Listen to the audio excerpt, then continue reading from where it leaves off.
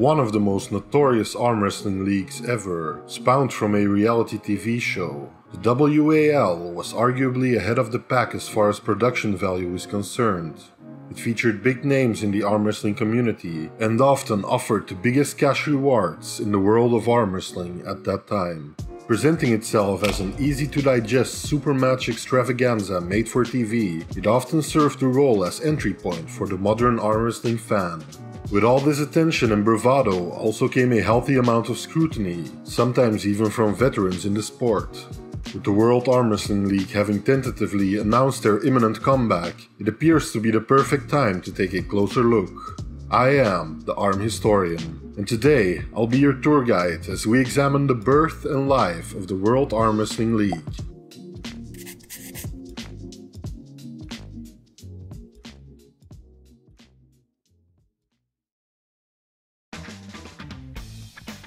As with most arm wrestling leagues, it's important to realize that usually there is one individual that serves not only as the catalyst, but also the major driving force behind the birth and further success of the league. Of course, it's worth noting that a slew of crew members and all sorts of production staff, as well as talented arm wrestlers, ultimately make the league into what it is.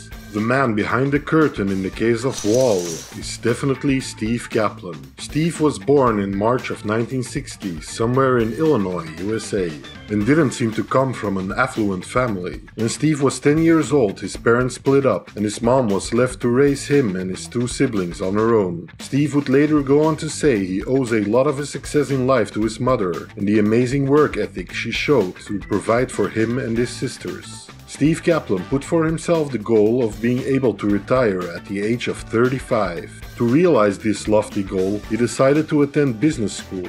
Shortly after graduating, Steve decided to start his own business from scratch. He later said that during this time, he would often be living out of his car while trying to make ends meet. Despite his daily financial struggles, he quickly realized he possessed quite a knack for selling and ultimately building a business from the ground up. After the success of his first company, Steve decided to sell it for a hefty profit. The company ended up being worth about $20 million, a large sum for the fledgling businessman. Wanting to pass on all the experience he had accumulated, as well as possibly finding a new revenue stream, Steve decided to put pen to paper and went on to write and publish 3 books. The books all centered around building up a business, keeping and acquiring customers, and eventually selling your business. They did quite well, especially within the niche he was targeting, being translated into 10 different languages and sold in 40 countries. It seems Steve wasn't content with his accomplishments quite yet though. In the following years he continued to build up a solid portfolio as a shrewd businessman, acquiring and selling multiple companies, as well as cultivating a side hustle as a public speaker. His talks were mostly motivational in nature and often touched on how to start and build a business while believing in yourself. By the time the new decade rolled around in 2010, Steve had made a life for himself in the Chicago suburbs, having one of his homes there along with his 2 children. 2 years on, he would feature in an episode of the show Secret Millionaire, where he would dress up like an average Joe and go to good causes around the area under the guise of being a documentary filmmaker. At the end of the episode, he would reveal himself to be a multi-millionaire and donate a substantial amount to the charities. In 2014, Steve Kaplan was working as a consultant on several television productions. And after returning from US military bases in Iraq, where he was giving talks to soldiers about how to start their own business, he became enamored with the sport of arm wrestling. He had seen soldiers using arm wrestling to blow off steam and getting really competitive while doing it. Steve then became involved with the production of a brand new arm wrestling reality show, commissioned by US-based television cable channel AMC. The show would become known as Game of Arms and featured several teams consisting of competitive arm wrestlers, facing off in a tournament-style show. If you want to learn more about Game of Arms as a whole, I recommend you watch my video on it. The important thing for today's topic, however, is that after Game of Arms Season 2 got cancelled by AMC, Kaplan's love for arm wrestling remained. It soon became clear that he would do everything within his power to get competitive arm wrestling on TV again, and by extension, would try his hardest to propel the sport to mainstream appeal. As would be expected from someone who had significant experience in the television realm, Steve Kaplan decided the best course forward was to partly self-fund and produce a made-for-television show about competitive arm wrestling. Instead of going for the reality TV route, however, as before with Game of Arms, he decided instead to shoot for another network. The American, globally renowned and syndicated TV network ESPN2 would soon be found worthy of Kaplan's lofty goals.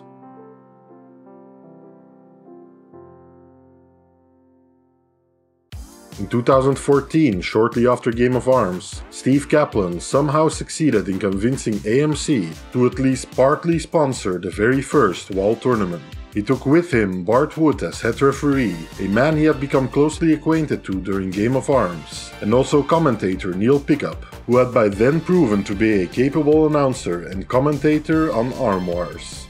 Bart Wood's reffing style, as well as Neil's signature banter and one-liners, would become a mainstay of the league as both men stayed with it until its ultimate demise. This first ever WAL tournament took place in March of 2014 in Ohio. It was decided WAL would organize a total of 4 tournaments throughout the year, which would lead up to a big finals event. Participating in this event would be arm wrestlers that qualified by making it to the top 8 in any of the 4 previous tournaments. Only this grand final event would be aired on ESPN2 that year and would take place in New Orleans. Cash prizes for the event would total a whopping $150,000, divided amongst the top 8. The winners of their class, who would each receive $10K, included notable pullers like Yanis Amolins, Todzilla, Marcio Barboza, Dave Chaffee, Devon Larratt, Paul Talbot, and Travis Bagent. When looking at the rest of the roster, it was clear that quite a number of the pullers from Game of Arms found their way into the finals too. I spoke to arm wrestling veteran, member of the Ottawa High Hookers, and owner of the website Arm Wrestling Archives, Eric Roussin, who remembers this period well. I remember that pretty much on short notice, a tournament was organized in Columbus, Ohio, and that was within a few weeks of Game of Arms first appearing on TV, and it was promoted as a big money tournament. There would be a series of, I think, 3 or 4 tournaments that year that would culminate the final tournament with $150,000 in prize money. But that first event, I think people didn't really know how legitimate it was, but it sounded pretty good because it was associated with AMC. So it did get a good turnout, and a couple of international pullers attended as well. Once that was a success and everyone got paid and everyone had fun and everything, soon after they announced the second big event, which was the Las Vegas event in, I think, June of that year. And that one they really pushed. And that one, everyone realized, okay, this is serious. The World Armwrestling League is something big. And that tournament was a huge success. I don't know how many competitors there were, several hundred for sure. And that was the first one I went to. After the initial success of the league's first year, it seems owner Steve Kaplan was not content with keeping the scope at the same level for the next year. He proclaimed the events taking place in 2015 would be even more plentiful and bigger. This time he planned on organizing 100 local qualifying events throughout the first half of the year, culminating in a 2-day Grand Championship in Las Vegas in July of that same year. Eventually, with the help of local organizers, 72 local qualifiers took place throughout the US and Canada. The WAL was also an early adopter of social media within the arm wrestling world. The WAL YouTube channel was started in August of 2014 and posted for the first time in September of 2014. Their website, walunderground.com, launched around the same time, with the first traces of it appearing on the 12th of July 2014. This first iteration of the WAL website also included links to various other social media accounts. The final event of 2015, hosted in Las Vegas, lasted a full 2 days and paid out an even bigger amount than the previous edition. First place winners of each weight class would receive $20,000. Notable winners from this year include John Brzenk, Devon Larratt, Yanis Amolins, Paul Talbot, amongst others. Additionally, WAL expanded its women's division and paid out the top 4 of each weight class. Even Jody Larratt, wife of Devon Larratt, and now famous side of the table. It's off the front of the pad right now. It's good. Put it on the referee's grip. And keep it down. His elbow. A supporter makes an appearance in the top 4 with both hands. The married pair would go on to feature heavily in future editions of WAL, sometimes focusing heavily on the pair's banter and Jody's sometimes somewhat excessive cheerleading. A large number of local qualifiers were promptly organized throughout the US and Canada to feed into the next 2016 finals, that were to once again take place in Las Vegas on June the 24th. One of those local organizers, who would go on to organize a qualifying event the following year, was future WAL competitor and current rising star of the professional arm wrestling world, Paul Lynn, who talked to me about his experience. So at that time, they were allowing basically anyone who wanted to apply to be a tournament director to do so, just with a few stipulations, like they were going to take half of the entry fees, but they were going to provide you with awards, and you didn't really have to promote because it's a qualifier and people have to get qualifications. So we hosted one at a local social club, the Sons of Italy, small place. Great turnout. The environment was mega. And like having hosted a bunch of tournaments afterwards, I realized like the value of these qualifiers. You know, we have the East versus West qualifiers going on now. They're self-promoted events. Like you don't have to do all the social media and like brag about your awards and everything you're providing. People are coming and they're on a mission anyway. Even though WAL had always accepted international entries into its tournaments before, the organization decided to put a larger emphasis on building up international relationships between pullers. Subsequently, it decided to organize qualifying tournaments in Germany, Sweden, Norway, and Australia. The 2016 WAL Grand Final included an amateurs division held the day before the pro division matches, and several workshops on several arm wrestling and strength training topics. The following 2 days were filled to the brim with high-caliber arm wrestling matches, culminating in an after-party on Sunday evening. The cash payouts would once again be substantial, but would ultimately be reduced to $10,000 for every first-place winner.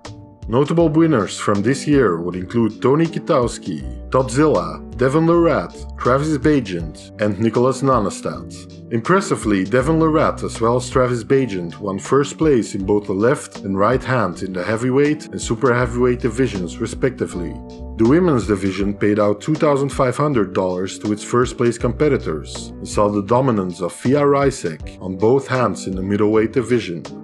In 2017, WAL organized their usual qualifier events, most domestically, as well as introduced tournaments that they would call majors. These tournaments had a payout of up to $350 and seemed to function mainly as an intermediate final. A total of 4 of these would be organized. With the big finale announced to take place on the 29th of June once again in Las Vegas, qualified athletes were gearing up for another unforgettable and potentially lucrative edition of the WAL finals. The event did turn out to be unforgettable, but in a way no one expected. And then the final was supposed to be as big as all the other finals, but unfortunately, some partnership deals fell through at the last minute. So the event was canceled less than 2 weeks before the final date. And then all of a sudden it was back on, but for much less money. Indeed, WAL sponsors seemed to have pulled out at the last minute, prompting Steve Kaplan to cancel the event a mere week before it was to take place. A lot of athletes had already planned their trip and decided to go ahead with the tournament, in a more rudimentary form. Frank and Karen Bean and Travis Bagent really saved the show. Now, the payouts weren't the same, but they found a way to pay out. I think first place was like $1,000 and they paid down to like fourth. They raised the money to do it. It was basically kind of crowdfunded, replicated the hammers too. Some straggling WAL crew members and referees helped the still attending athletes turn the impromptu tournament into a worthy one. Footage of the makeshift event can still be found online. The arm wrestling community was up in arms. Like, they're so jaded, they took it so personally. But from a business perspective that I also understand, this is a guy who likes arm wrestling, but he's not an arm wrestler. He's not doing what Engin Terzi's doing. There was no pay-per-views, there's nothing like that. This was solely a business endeavor that required sponsorship and mutual benefits. So without the sponsorships, there is no finals. And yeah, does it suck to find that out a couple weeks before? Absolutely. Were the pullers screwed? Sure. But again, it's business, you know? So it is what it is. There were so many pullers upset. Like, well, why didn't Steve? After some time of radio silence on the part of WAL, it seemed big changes and new events were on the horizon. WAL had announced a new partnership with Bleacher Report Live. BR Live had been involved in the airing and streaming of several high-profile sporting events and looked to be the perfect partner for WAL. With this new development in production came a major change in the way matches were organized. Gone were the days of qualifiers and structured multi-day events. A new era of super matches had arrived. From 2018 onwards, WAL focused mainly on invitation-only super matches. While it did still organize some smaller scale tournaments that usually functioned as a way to find new talent, it was clear that the landscape of WAL had changed dramatically. Over the next 2 years, WAL went on to organize dozens upon dozens of super matches, between what they touted were the biggest superstars of arm wrestling at that time.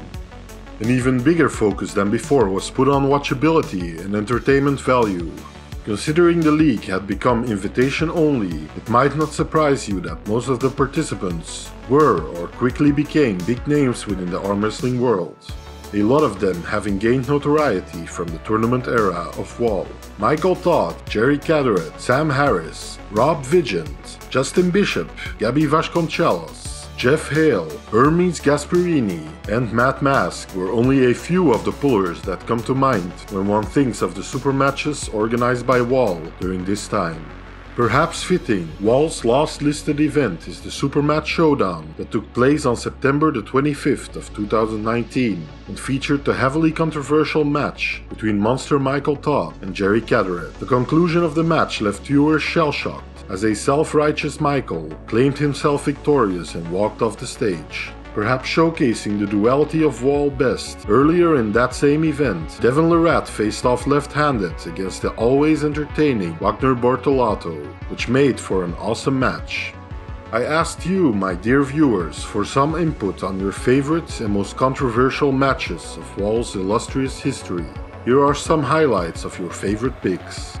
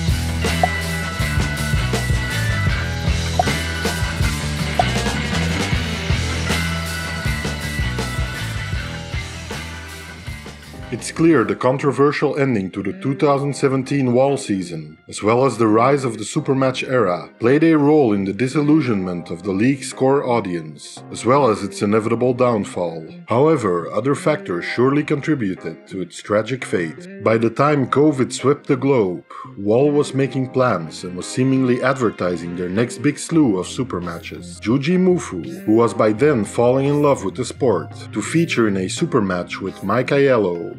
Even though the match was lauded as mostly for show, it seems clear WAL wanted to cash in on the building hype. As if somehow aware of me making this video, Mike Aiello recently commented on a post I made on Instagram, basically fessing up to the whole match being scripted. However, communication from the league would soon stop and prospective matches seemed to die down. With other leagues seemingly thriving in this new era of arm wrestling, WAL seems to have spent most of its resources and time into supporting some of these leagues, with them sponsoring early editions of Larry Wheels, King of the Table. Additionally, some smaller scale tournaments seem to have been organized by, or at least have some affiliations with, the league. Apart from that, all was quiet on the WAL front. A major point of criticism that is often lobbed at WAL is that the league never offered the opportunity for any of the top Eastern arm wrestlers of the time to pull. Indeed, despite claims from WAL announcer Neil Pickup and regular attendee Devon Larratt, it seems that entry for pullers from some countries was nigh impossible during the tournament era of WAL. Despite several European qualifiers being held in and before 2016, pullers were only allowed to participate if they were a resident of the country the qualifier was held in, or in some cases, a select few of the neighboring countries. Even if, and this seems to be a big if, some local qualifiers in North America were open to anyone to enter, the logistical and financial burden would have made it nigh impossible for certain Eastern pullers. Another point of contention seems to be the rule set and non-conforming tables the World Armwrestling League utilized in its tournaments, as well as its super matches. Running fouls were introduced to the rules, as well as bigger elbow pads. These changes would seemingly be made to cut down on matches ending in fouls, as well as to improve the general flow of a match. The WAL received a lot of praise as well as criticism from fans and arm wrestlers alike for its way of operating. Its representation of arm wrestling as a legitimate sport seemed, according to some people, hampered by the loose rule set, dramatic framing of the matches, and ultimately led the league to be painted as a circus by some spectators. One other, admittedly small, factor that might have contributed to this view of the league was its seemingly partly hired and paid audience. There were always knocks about them having fake crowds and things like that, but that was part of it. So that was part of the whole ambiance. I think they were trying to create somewhat of a WWE feel with actual competition. And depending on where they had that qualifier, people were like, oh, those are fake fans. Nah, 50 to 60% of them, a lot of times, are just people who are arm wrestlers who bought a ticket to go. Recently, some glimmer of hope might be appearing in the void left by the World Armwrestling League. A social media account run by WAL has uploaded the rather promising but ultimately insubstantial message, "Big things coming, #WAL." Additionally, on the 2nd of February of this year, big YouTuber Chris Hiria did a feature on Alan Fisher. In the video, Alan mentions in passing the return of WAL later this year. It's really huge. Right now, the WAL, the World Armwrestling League, they'll be making their comeback this year. And then you got the East versus West. The World Armwrestling League will forever hold a special place in the halls of arm wrestling history, arguably the most casually accessible iteration of any of its predecessors. It invariably inspired a lot of new viewers to follow the sport, as well as compete themselves. A lot of money and certainly passion was put into this grand endeavor, and although it had its fair share of criticism, false promises, and ultimately seems to have petered out, I for one hope it will soon be back to entertain us once again. Thank you for watching the very first episode of Birth of a League. I would appreciate it if you top-rolled the like button and maybe dragged the subscribe button deep inside into a loving hook that lasts for many years. A special thank you to Mr. Eric Roussin for lending me his time and invaluable knowledge. Also a big shout out to Mr. Paul Lin for lending me his expertise for this video. Arm Historian out.